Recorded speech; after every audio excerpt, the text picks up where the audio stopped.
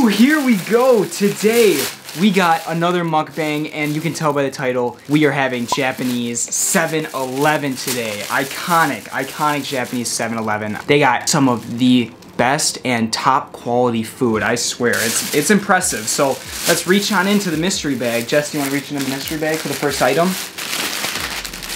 Oh, the melon pan. This stuff is better fresh because it's like crunchy, hot off the street when you get it, but 7-Eleven has it packaged and it's a little bit softer, but it's just so good.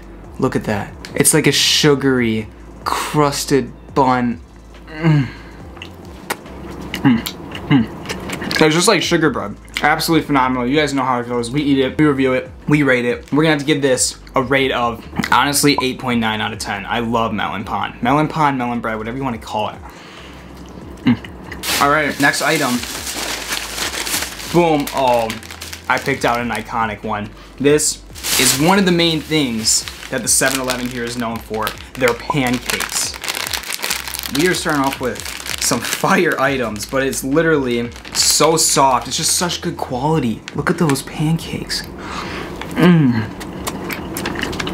I mean, yeah, it's a basic pancake, but what you don't understand is this is packaged at a convenience store.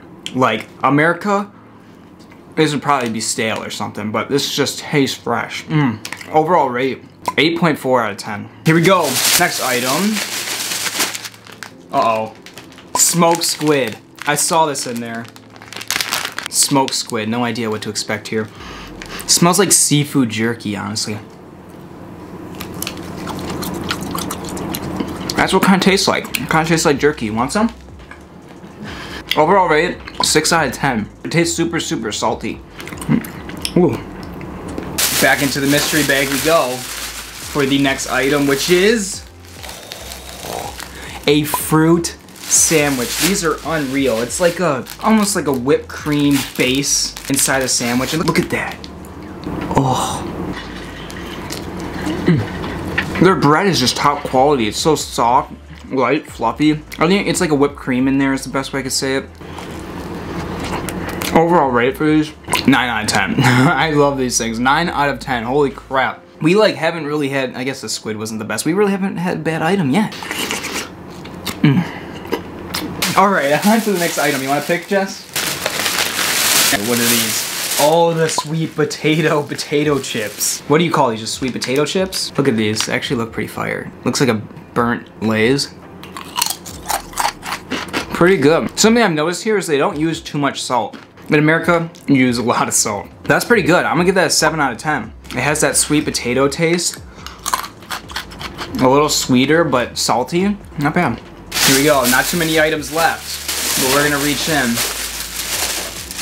Oh, this is a tuna mayonnaise sushi triangle. I don't know what to call these guys, I'm sorry. With rice, tuna, and mayonnaise in the middle.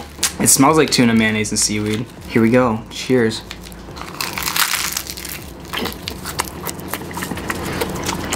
That seaweed wrapping is actually really good. The rice is cooked to perfection. And the tuna and mayonnaise in the middle. Not a whole lot of it, but overall rate, I'm gonna give this a 7.5 out of 10. That surprised me. Wow. Here we go. What's next? Oh, where's mine?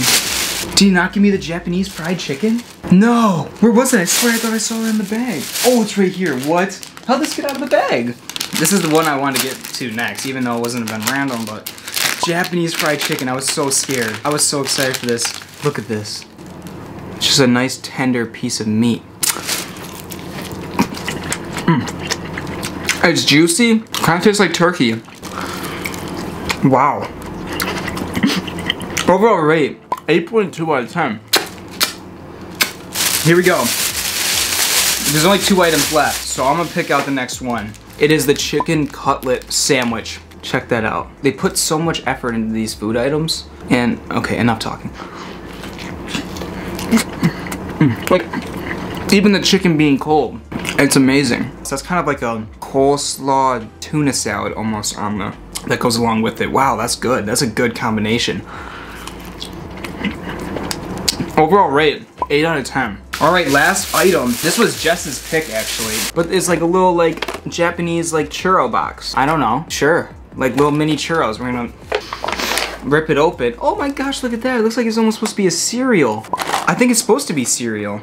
Yeah, this is like a cereal to-go cup. Look at that. There's nothing inside the churros, unfortunately. But, yeah, it's like Cinnamon Toast Crunch, but mini churros. I mean, overall rate, I'll give it a 7.8 out of 10. With some milk, that could have been a lot higher. But wow, ready? That will end today's mukbang of the Japanese 7-Eleven. Overall, the item that came in with the best rating was the fruit sandwich with a 9 out of 10. Absolutely amazing Japanese 7-Eleven. Very, very, very, very impressive. I could literally eat this every single day if we had these in America. But I guess gotta travel to Japan for it. So I hope you guys enjoyed the video. Go down, like, subscribe. Go comment what videos you want to see next. But I love you guys. Thank you so much for the support. Almost at 3 million. Come on, let's keep pushing. Let's keep getting more foodies. Join the